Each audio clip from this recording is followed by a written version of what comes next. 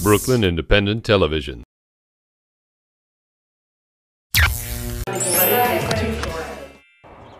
A treat for both the eyes and the taste buds, Purple Yam offers a mix of Filipino and other Asian-inspired dishes to those open to the adventure. Menu items include chicken adobo, beef tapa, and a medley of dumplings, chutneys, and kimchi, all carefully curated by Master Chef Rami Duratan and enjoyed by all who partake from both near and far.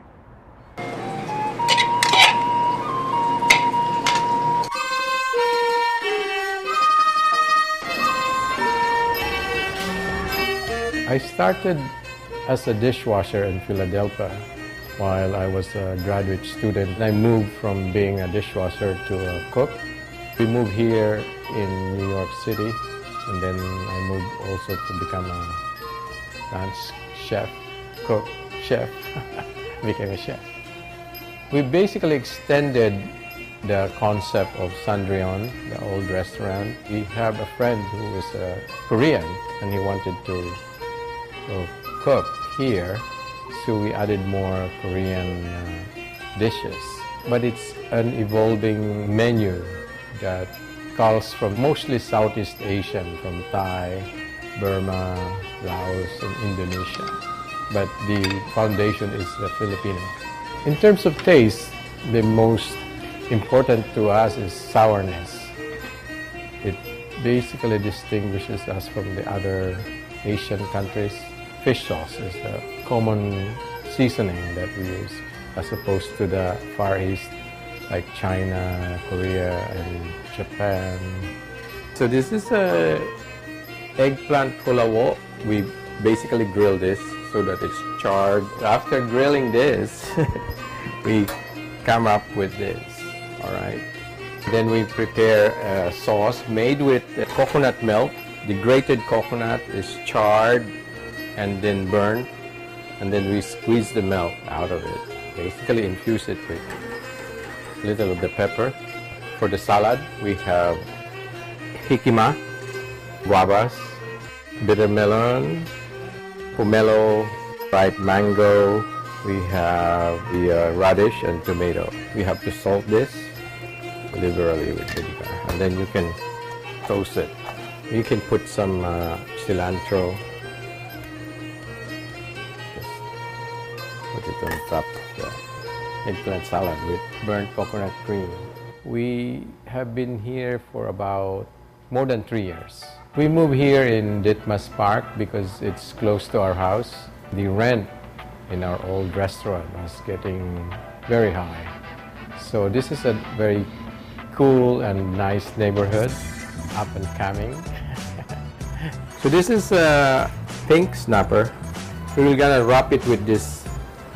This is here, it's available frozen. This is pandan leaf. So we'll try to stuff this without boning it. What we have here is king oyster mushroom, tomatoes, and I put some ginger. We're gonna stuff this and then basically wrap this in pandan leaves. This will impart beautiful flavor to the fish. We're gonna pan fry the red snapper or pink snapper in this case, wrapped in pandan leaves, and turn it around, and that. We'll see.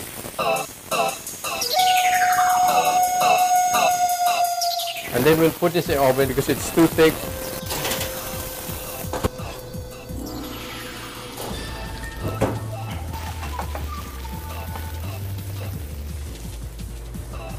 Put all of this stuff here. So we'll try to make the sauce from this, but we'll try to dip it. So this is the juice from the key lime and the clementine, and we'll try to deglaze this pan with it. Put some butter.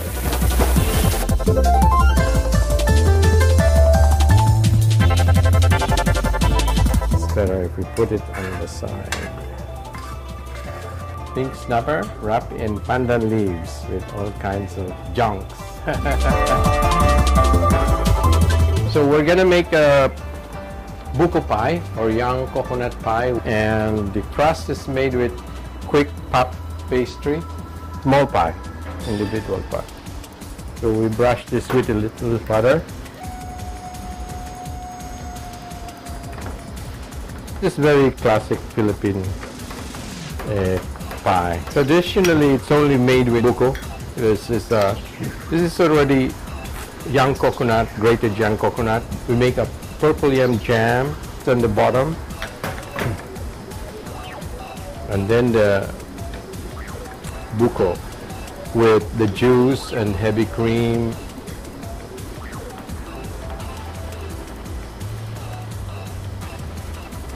And now we bake it for about 25 minutes under 400 degrees. Here's the buko pie with coconut ice cream. And we're going to serve it with a little of blueberry compote or sauce.